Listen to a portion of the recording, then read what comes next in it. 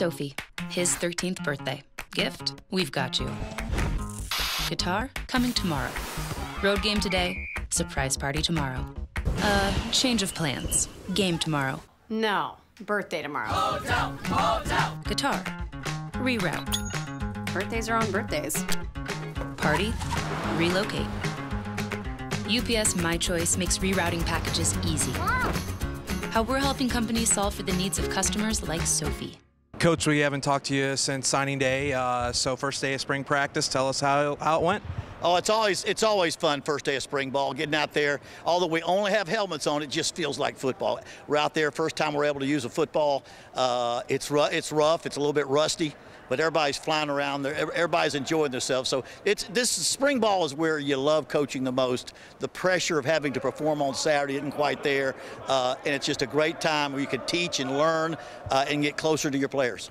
Talk a little bit about the process of spring practice. This week you're going to go 4 days and then just with helmets and no pads, and then spring break. Talk a little bit about the schedule for the next couple weeks. Well, the NCAA requires that you only have helmets for 2 days, and I think shells the third day. Then you can start going into full pads. They even limit what scrimmaging you can do on certain days, so it's all pretty organized, but we'll get more and more into it. The main thing is find your top 11 on offense, your top 11 on defense, then your next 11. Find your top players, give everybody a chance to compete, so you find out who the football players are, the freshmen, the newcomers, as they fit in, and also look at every wrinkles. Look at some new wrinkles offensively and defensively. See some things we might want to do. You want to look at it all in the spring. So by the end of spring, you've got a good idea who you're going to play and what you're going to want them doing. And then, Coach, some of the new guys that did get to come in earlier semester, talk about them and how they're going to impact in the spring.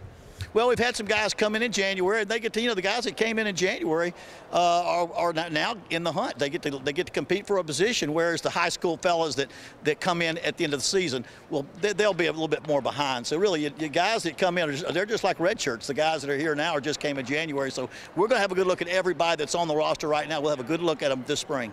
And lastly, just overall expectations for the rest of this week and then overall in the spring, even though we'll catch up with you later on in the next couple weeks. Well, I mean, just this spring, I want to see the guys attentive, learning, paying attention, being coachable.